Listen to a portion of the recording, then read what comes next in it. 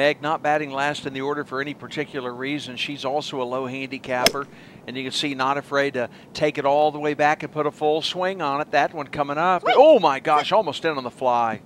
Okay. Tell you, these gals really striping it here at Memorial Park. It's a heavy, granular, specific gravity, something like that. Keeps the sand in the bunkers on windy days, but a nice fluffy feel. Let's see what Susan can do with it. And Susan caught a lot of ball on that, but had plenty of groove action on her sand wedge. She checks it just about 11 feet beyond the cup. Nicely done. Smith just trying to locate a landing spot. Looks like he'll lead the action from down there. Try and show the guys how much kick they'll get, but you got to remember, coming back up on this shaved mounding around the green, it's, oh, he flies over it. Yes, very nicely done, almost in the cup. Well, that's how the pros do it, because the grass that's been shaved is growing right back at them, and so where you think you can just bump it into the hillside. And I'm hitting a 5-iron because I think there's a little breeze in our face. And I'm going to try and get it on the green, is the intention here. 5-iron a good call because they are indeed back against the breeze. Oh, and a solid pick right there. She just caught that one on a sweet spot. Come on, and right over the flag stick. What a shot by Becky Gregory. That's a little strong. I got a little excited. And this has been the home of the Houston City Amateur Championships for many, many years, as Sackett can attest with her championship back in '96. And so now Linda from the collar, and pretty darn good with the flat stick. This girl knows how to get the ball in the hole. Fade, fade, tracking, just leaking around the pro side. There she is, the obligatory 12.5 inches on the B side. Got it to the cup, squaring up the blade.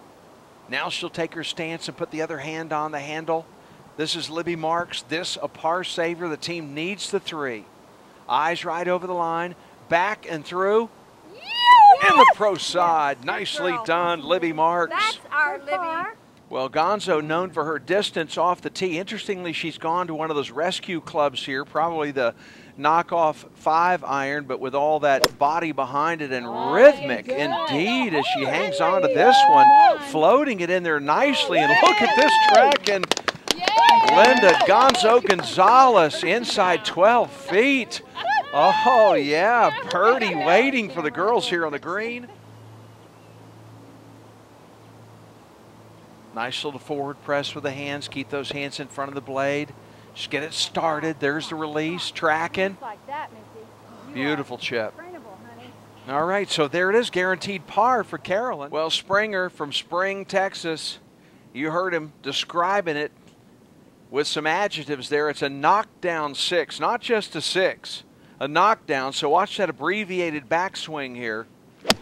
Ooh, there wasn't much knockdown on that, man. He held onto that handle and ripped it. Look at this, Springer. Oh, my goodness, almost in the cup. Oh, wow, what a shot. He almost knocked the flagstick down is what he knocked down. That's the most incredible shot we've seen today, and an excellent look at birdie for our host, Randy. This is Linda Gonzalez. This for birdie.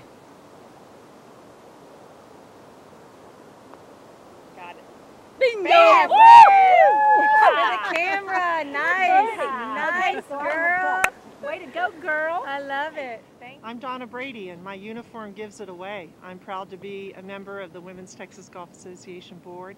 I want to say thank you to the committee for a fantastic Alliance Cup tournament, and I'm so delighted to be part of an organization that's so supportive of junior golf. Can I say a shout out to my honey Jim Brady back in San Antonio, actually at Fair Oaks Ranch, Texas.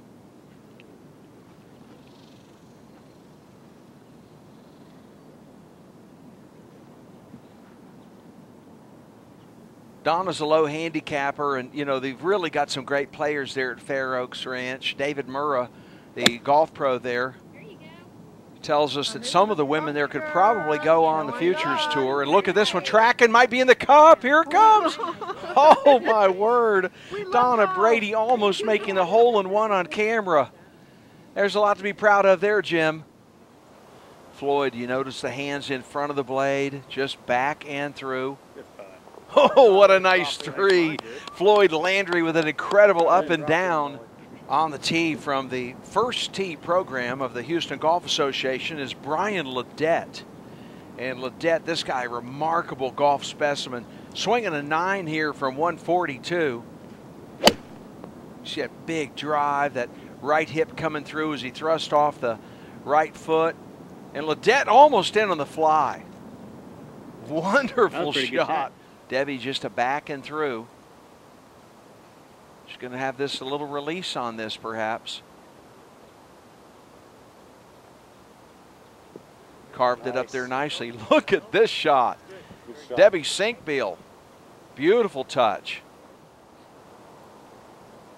Mark looking like he's playing with a ping. Possibly the answer too. That's what it looked like from this distance. This one's a little bit downhill. After it gets to the halfway point, it bleeds to the cup. Right in the jar, Mark Baumann. Oh, birdie, baby. Just our third birdie of the day. Like we said, go Texans. Nanette Wheelers, Waco, Texas, from Ridgewood. Having a good time today.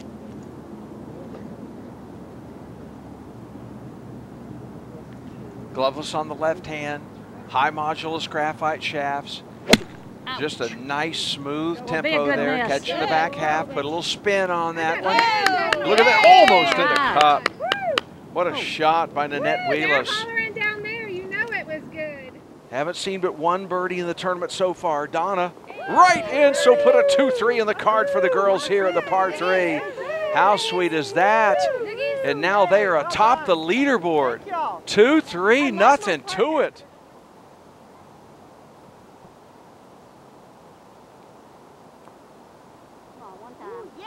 What a putt. Nanette just hammers it to the back of the cup with confidence. That was a quick read, quick conversion, beautiful par.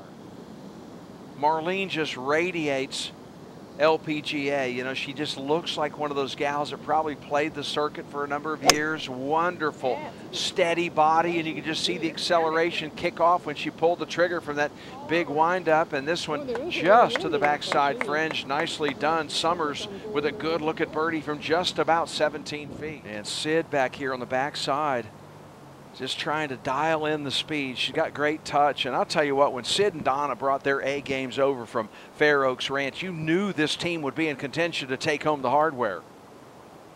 All she's thinking is just stop it close.